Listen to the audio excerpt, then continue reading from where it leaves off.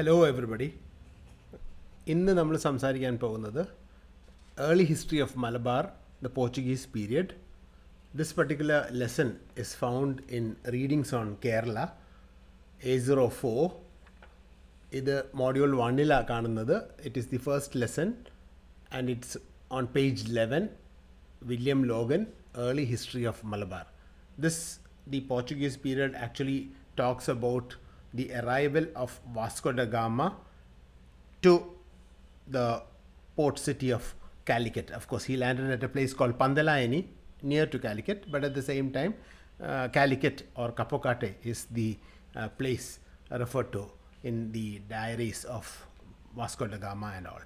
So, we are going to learn about how Vasco da Gama arrived at Pandalaini in 1498. Pandalaini is close to Koilandi, which is about 25 kilometers from Calicut. A little about William Logan. William Logan was the collector of Malabar. He was the author of Malabar Manual, published in 1887. This is actually 2 volumes, which is complete information about the Malabar region.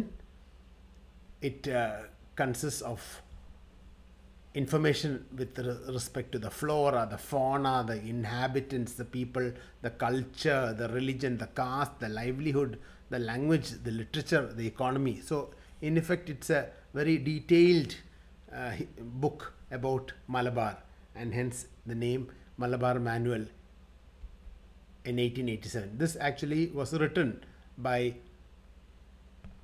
in association or was helped by O. Chandu Menon. Now, O. Chandu Menon is very important for us also, because Chandu Menon wrote the story Induleka, and we have that story in module 2. So, O. Chandu Menon also helped William Logan to write or categorize or catalog the Malabar Manual. Vasco da Gama's journey actually starts from Europe, and it's actually a distance, a very far distance, which goes via Africa, Cape of Good Hope, and then onwards to Zanzibar, Mozambique, and then takes a sort of straight line to Calicut. And later on, we find that Vasco da Gama in his second journey goes to Goa. Actually, he was supposed to come to Cambay, which is close to Gujarat, but the winds and all favored him to come over to Calicut, Capocate. So, this particular lesson is basically the timeline of when he started in 1497 March, and when he reached Malabar, the coast of Malabar, in 1498 August. So, it took about 1 year and 5 months for this journey. The journey was treacherous. There were lots of things that happened. Ee kathalalu muzhuvan ee lesson learned. We will be doing that in part B. Please tell your friends to subscribe to this channel.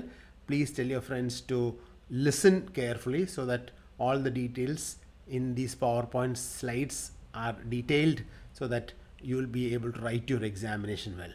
Please do tell your friends to subscribe, so that we can hit the 10,000 subscribers, and you can start getting gifts also. Thank you very much.